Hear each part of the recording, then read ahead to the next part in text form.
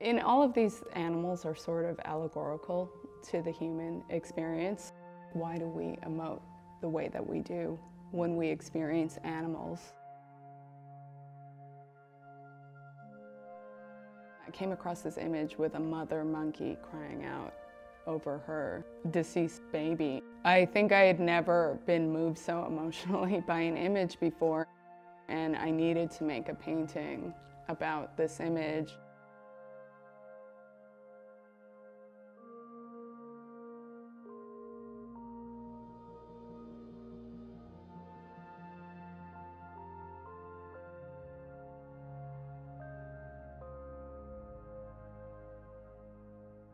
One of the cornerstones conceptually of this work is this notion of the food chain, that we're all participants in, whether we like it or not, and how, as humans and the human experience, we are capable of such brutality and violence and separation amongst ourselves and amongst culture, and yet at the same time this sense of oneness and love and empathy that we're also capable of experiencing.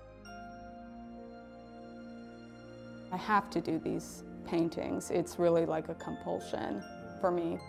I would say my process reflects sort of our addiction to content and color and images, and it is very much influential to how I source my images. And it takes me on all of these different roads of research and study too, and of learning a lot about really, every element in the painting.